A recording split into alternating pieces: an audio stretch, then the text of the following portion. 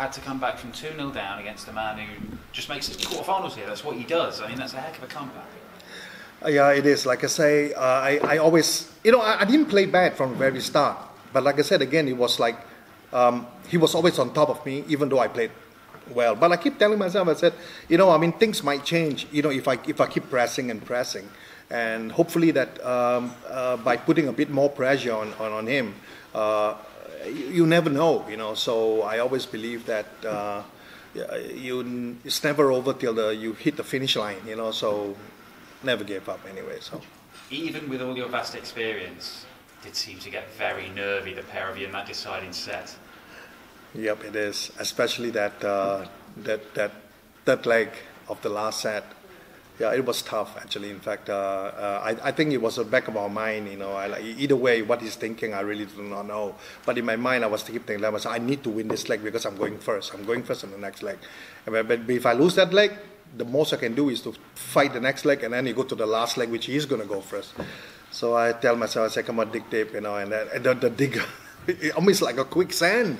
I mean, the more I try, the harder. I'm just keep sinking in, So, but eventually I got through. I'm glad, I wouldn't even look at him. I was watching the screen on the double one. It was big, and I look at the double one up there. I said, "Damn, that's huge." but he missed on the outside and he got it inside. But I'm glad I got through. This Winmau World Championship is your 25th World Championship campaign, and yet the preparation for it has been like none of the others. No Asia Tour, difficult to move around, it missed out on the World Cup, and yet you can still come here and perform. I think that comes probably because of experience too, and furthermore, right? I think this whole this year period, I think being home more. At home most of the time because we don't really go out a lot now because of the not really lockdown, but we were always advised by the company not to go out as much as we want to, So we stay home more, and I think I play a lot. I think I play more darts than ever. So I think that helped a little bit because I think at the end of the day, when you practice by yourself, it's a matter of how you practice and how you give confidence to yourself of exactly what you can perform. So I always say that if I can bring my performance at least to what I've been practicing down to the tournament board, I might have a chance. That's what I feel anyway. Probably a new experience for you as well, playing with no crowd in this sort of hastily set up TV. I imagine there were a crowd actually. No, actually no. I think I've always loved the crowd. I always do.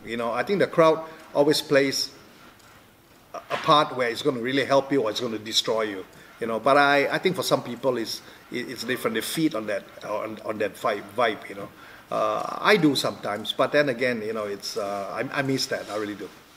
You're going to take on Dimitri van den Berg in the next round. He has catapulted himself into the elite this year by winning the World Match Play. You know him from way back then. Yes. In fact, I know him very well. Actually, in fact, we have good good vibes about each other, friends. There's some dart players out there. I mean, which I don't really talk much to. I think maybe they don't want to talk to me. I don't know. But with Dimitri, he has always been very polite. And I like that guy because I think he's a friendly guy. But then again, I really. I should say that I think my hat's off to him for such a short period of time. He's actually jumped to the top and did really that well. So my aim next is to try to put a stop to that. Hopefully I could anyway, But whatever it is, I just want to put on a good show, put on a good game, and hopefully that the victory becomes mine anyway, So you managed that tonight. Well played. Thank you very much. Thank you. Paul, like Dan said there, 25 years playing at the top. What keeps you going, that burning fire to keep coming back? Something, I think it has got to do with expectation. I think because I've been kind of at the top for a long time, right? And wherever I go, any tournament I go to, in the dart circle, people has always look up to me, and that is one part of it. But the second, but I think the most important is that I have always loved this game so much. I love the competition. I love the way the competition has drive the excitement of people, and it has become more and more better. And I mean, once upon a time you don't really see darts on TV, but now you really can watch them worldwide. So I think for that instance, I motivate myself and put myself into a category where I felt that I still have the fire to fight for it, and I'm still capable and good enough. So that's why I carry on. But if I ever feel no excitement about darts at all, I think I will retire, because I really don't need to go through, I mean, many people ask me, why don't I come to do the Q school? I can't really, not because I don't want to. I've got a job, I work with Darts Live, I'm a consultant, and that's why I'm in Hong Kong. So for me to just run away somewhere and play darts full time, I can't do that. But at my age, next year I'll be 67. So it's going to be kind of really hard to say that, hey, let me try and get the Q card now and try and change the circuit. I mean, it's, I love, maybe I could do it for 2 or 3 years, but it doesn't make sense for me to keep running around doing that, because it's not easy. It's brutal. I mean, the circuit is really, honestly, if you're not young and you don't have the drive and you don't have the longevity to do it, for me it's very difficult to do it. So I got to think about that. Unless Matt make me a good offer. No. Hey, by chance, I mean, let's say if I have a chance, if I actually do well in this tournament and maybe get to the final, maybe, all right? If that happens, I probably would think about moving to England. With the way you promoted the game and the way the PDC Asia Tour is happening, is steel tip darts growing quicker in Asia than what you thought it would, and will it ever overtake soft tip, do you think? I really think, kind of say that to overtake soft tip is kind of difficult, because soft tip is more of an entertainment value to it. Well, steel tip, I think, is more, the entertainment part of it is not as because really the PDC, even though the PDC Asia Tour really provides a stage and provides a stepping stone for people that wants to be a better dart player. But then again, the majority of the players in Asia aren't really kind of felt that they are capable enough to actually go in the PDC Asia Tour.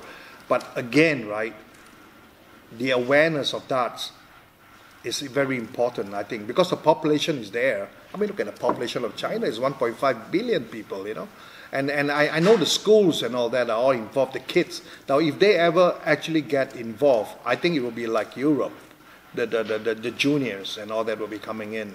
So I think it is a spark anyway. It's just a matter when the fire burns, that's all, So there's always a good chance that it's going to grow to the next level. I believe that. Cool. Thank you as always. Thank you. Just one from me, Paul, if yes. that's all right. This World Championship is the most Asian players we've seen in the World Championship stage, 2 from China. Yes. Of course, from the Philippines. There's plenty of Asian players this year. How much has the Asia Tour done to progress that over the last couple of years? Well, it has. I mean, like I said again, the PDC, when they first got involved with the PDC Asia Tour, I think that was the biggest thing, the greatest thing for darts in Asia anyway, because there are a lot of prospects. But again, like I say again, good players is one thing, but if you do not have the chance to actually realize and to be in the same group of people like what PDC is, or in the Players Championship, the tour and all that, then you realize that how difficult it is. But there are people, the players are capable. I mean, Philippines especially, they have always been a steel tip, for generation. I know the guys that have been playing for years, and all these people, all they do is play darts. They play steel darts. We try to push a soft tip there. It doesn't work because they are really hardcore steel tip mindset. And for that instance, Philippines is just one of the country. But I really do believe China, sooner or later, if something do happen and actually goes the awareness becomes better, China is going to have a lot of good players from China. I really believe that. Thank you very much for your time, Paul. Thank you. Paul, just wondering how much longer... My health stops me. That's why I'm very careful in my health right now. I think because it's very important anyway. I mean, if you're not healthy, you just can't play darts. For me, age is only a number. I can still kind of play a few rounds of golf and still move around, so that's okay. So until the day that I feel that I can't take it anymore, then I'll retire. But I will not retire from darts. I will still be part of darts because even, like I said, I own a dart bar, in Hong Kong. I own a dart bar in Malaysia. But I think more importantly is that I like to become maybe some sort of a instructor or something to teach the younger generation, give them a bit of advice. And I'm sure there are many situations that I can actually go into. And I was offered something to do in China too, and I believe that maybe one day if I stop from playing, maybe I'll become start some sort of group teaching and all that, and start to spark up junior dart players from China anyway. Thanks, Paul. Well done on the win tonight. Thanks, right.